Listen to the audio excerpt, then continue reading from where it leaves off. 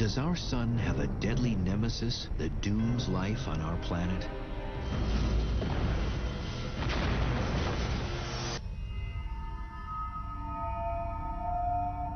Among the unexplained mysteries in the universe, one has a particular urgency for those of us who enjoy living on planet Earth. Do Earthlings have a regularly scheduled date with extinction? And if so, what causes this periodic hard rain of destruction? You have this enormous explosion. Anything within thousands of miles will be killed. You're talking here first of the blast wave, of the tsunami. You have this enormous explosion. Anything within thousands of miles will be killed. You're talking here first of the blast wave, of the tsunami. You're talking about the enormous heat.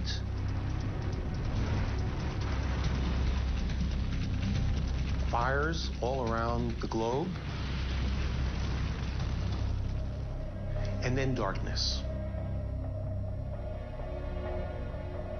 For millions of years, enormous objects from space have slammed into Earth with disastrous results.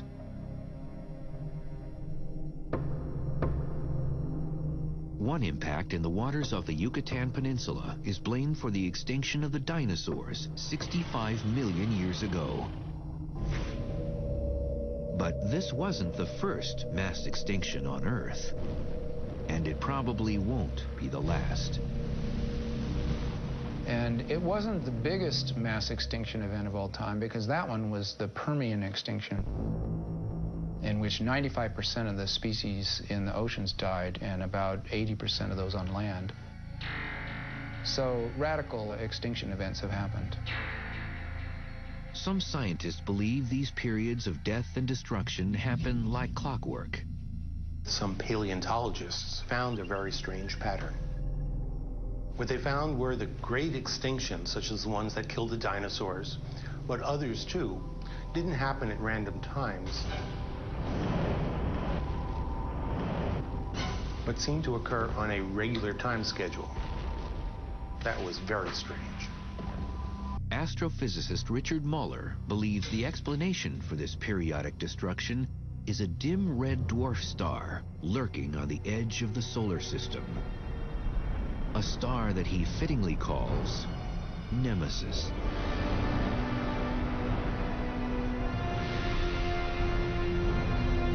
According to his theory, Nemesis is an undiscovered companion star to our own sun.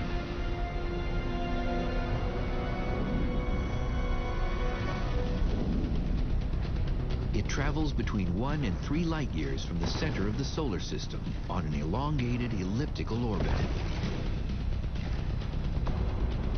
As Nemesis makes its closest approach to the sun every 26 million years, its orbit takes it right through the Oort cloud, a collection of an estimated trillion comets surrounding our solar system.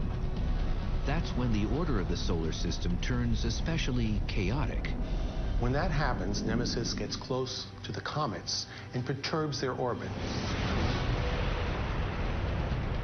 According to Muller's theory, the gravitational disruption caused by this small, innocuous star causes long, undisturbed comets to break away from their orbits in the Oort cloud.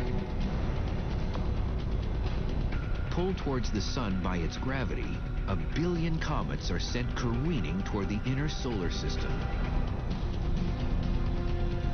A handful inevitably cross paths with the Earth, resulting in massive impacts and mass extinctions.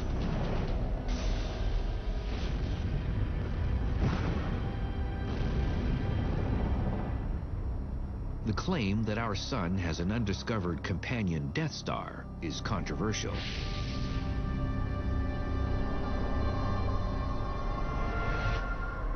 Most scientists believe that the sun is a solitary star with no companions. But in the universe, binary or even triplet stars grouped together by gravity are the norm.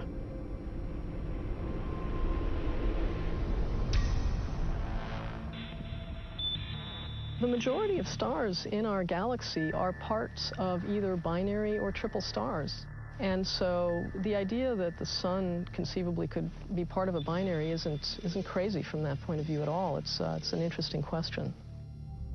Even if the sun could conceivably have a binary companion, astronomers have never observed a binary system in which the pair of stars are as far apart as Muller claims our sun and Nemesis would be. Muller needed proof that Nemesis was real.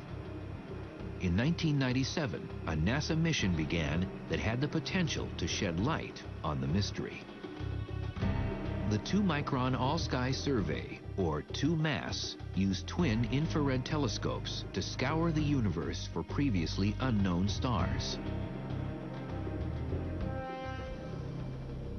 2MASS specialized in hard-to-find bodies in and near our galaxy, and to date has produced over 2 million images.